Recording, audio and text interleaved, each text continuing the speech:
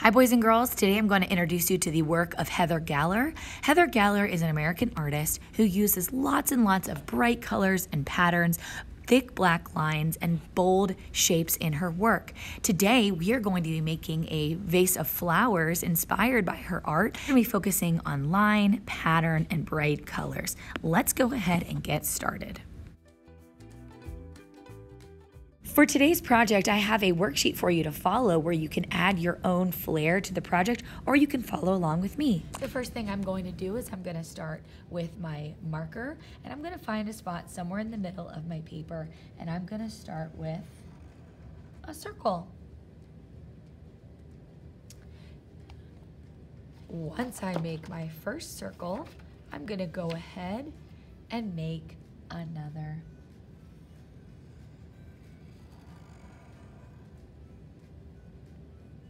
Add another, why not? Looks like a target. Doesn't really look like a flower just yet. So now that I have a few concentric circles, now I can start thinking about a pattern. So maybe in this middle row, I want to make just simple straight lines. If I start doing straight lines in one area, I'm gonna go all the way around.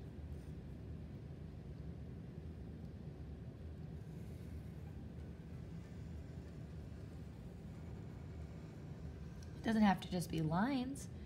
You could do polka dots, like in the book. We could also think about different types of lines: straight lines, wavy lines, bumpy lines, dash lines, spiral lines, curvy lines. There are so many different types of lines that we can do for our Heather Galler inspired floral arrangements. Let's go ahead and add another flower. We're going to do something called overlapping.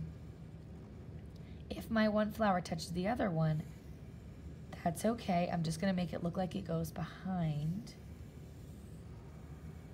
my other flower.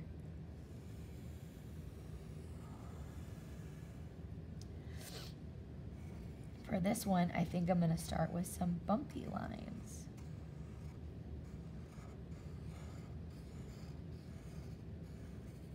And if I hit that flower, I'm just going to pretend like it goes behind it. Let's go ahead and speed up this process.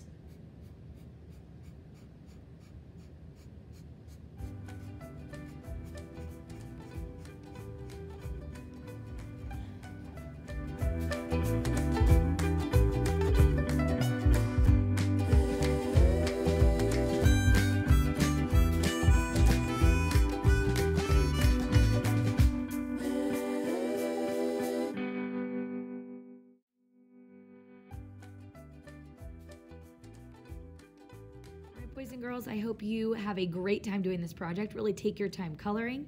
You could think about adding a pattern in the background or on the table. Really make sure you're coloring in those peekaboos.